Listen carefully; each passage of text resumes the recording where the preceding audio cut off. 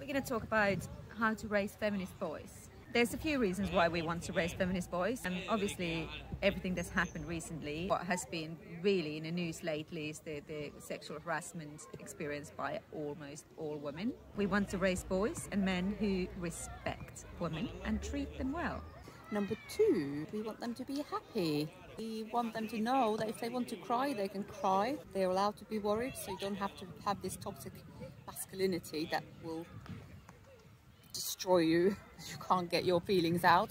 You know, we keep telling boys, oh, come on, shrug it off, you know, be a man, you know, boys don't cry, all this rubbish. And we don't want that for our kids.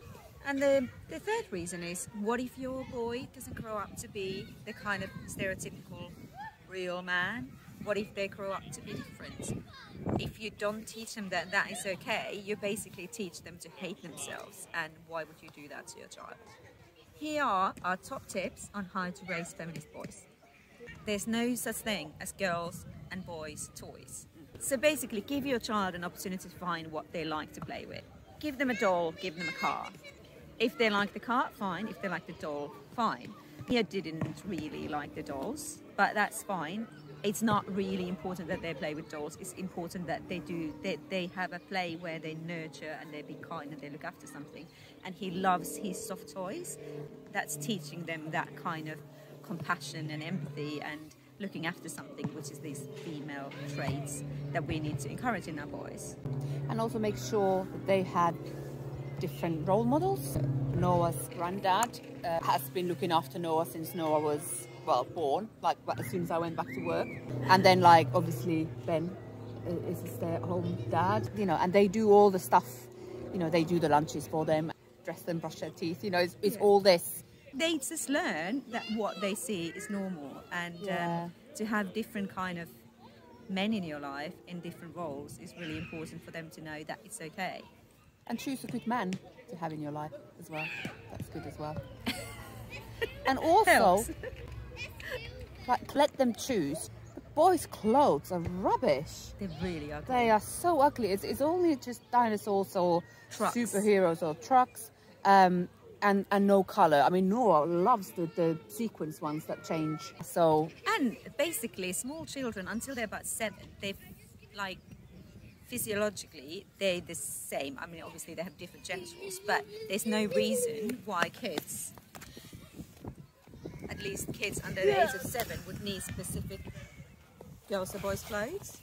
Just be mindful what they watch on TV. Like, TV and films are like famously super sexist. There's twice as many male characters as there are female characters. Even animals are gendered, and like, why? And they almost always men. Paw Patrol has got 7 dogs. One of them is a girl, and she's like super girly and smaller than the other dogs and like a little princess. Why is this the case? Peppa Pig.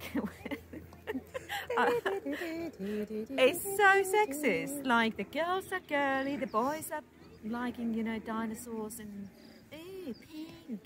And the daddy pig is like useless, and it is terrible for gender role models. Make sure that at least you have a conversation if they want to watch this crap. The girls in the films and TV, they tend to be princesses, moms, maids, evil stepmothers, you know, these kind of like non-active roles. And you know, there's a reason why Frozen was such a big deal, because it was like girls not being rescued by guys. They're still princesses. They make their own choices.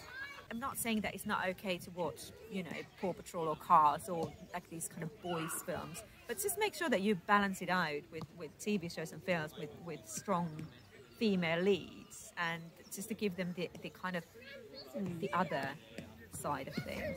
Books as well. If you think about like Zog, Julia Donaldson, love her books. But Zog, you've got Princess Pearl. So okay, so she's a princess, but she wants to be a doctor. And then like her uncle says, no, girls can't be doctors, and she's like, well, why not? And then she cures the king. So obviously she's a strong female lead. Like, we really had to think about when we were talking about like what are the books with where there's strong girls that are kind of the heroes of the story, and it's like There's Matilda, there's Pippi Longstocking, there's Zog, but there's Meg and Mog. But there's like, we were really kind of having to think. And normally we can't get them to be in the camera at all, and now that we don't want them here. Tell me about boys and girls, Noah and Rio. Boys and girls are the same. Yeah. Boys and girls are the same, dude. Banana cake. We really loved the stories for boys who dare to be different and Goodnight stories for rebel girls. They got like a one-pager stories about boys who dare to be different, for men from history like David Attenborough or, you know, Dynamo. Actually, we got the Boys Who Dare to Be Different first, and we were reading it, and he was loving it, and he was like, why is there no girls in this? And I was like, oh man, I'm being sexist mummy here. So we got the Goodnight Stories for Rebel Girls, and now we're reading both. Challenge yourself. You have to look at how you talk about men and women. You have to look at how you talk about boys and girls. Do you always praise for girls for being pretty and calm? Do you always praise for boys being, you know, strong or fast or brave?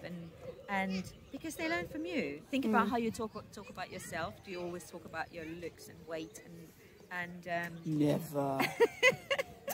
what is important? Because they get all that from home. And challenge them, because they are going to come home with bullshit. Like Mio came home, I think he was 4, and he just came home and said, girls are not as good as boys. And obviously I try not to be shocked, because it's not helpful for you to be telling them off like, no, you can't say that, because they're not saying that with the malicious intent. They're not saying that because they're mean. Yeah. But somebody at school told him that, and what you need to do is to have a conversation like, why do you think that is? And talk about people they know, talk about girls they know, boys they know. Like, do you really think Eliza is not as good as Theo? You know, you want to kind of bring it to real life. Talk about famous, strong girls in films or books, and that's why it's important that you watch those films and read those books, that they have an idea. So it's just important that you have those conversations with them. Or if they talk about girls' colours or boys' sports or, you know, whatever. Yeah, make sure the mummy likes football. Yeah, that helps. And yeah, take them to see girls' football. You know, we've got a fabulous women's team.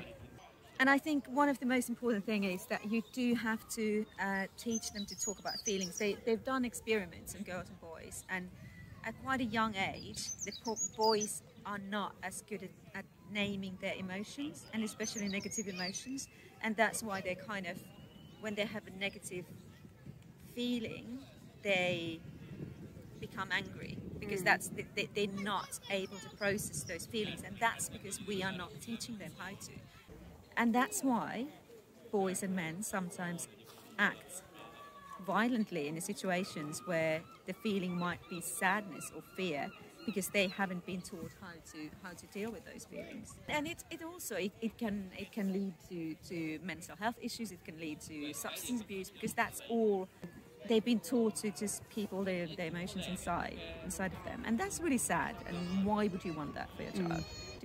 Do us all a favour and raise some feminist boys, right?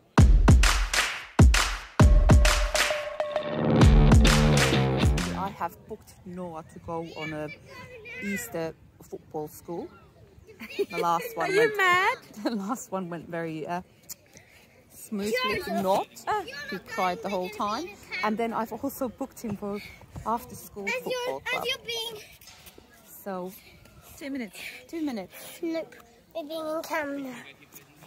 Okay, so yeah, so that's my guilty mum moment. So we'll see how that goes. Good luck.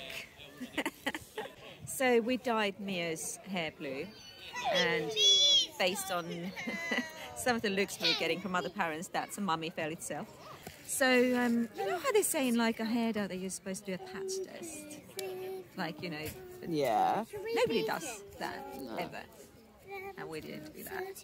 I did felt a bit bad. I was like, what if he would get like some horrible allergic reaction? But then I remembered we already actually dyed his hair once and he didn't. So, and actually it was the second time we were dyeing his hair that I even thought of reading the instructions. Right, I think we're gonna have to go to the treehouse now, or there'll be murder. So, see you soon. See you soon. 1 minute up.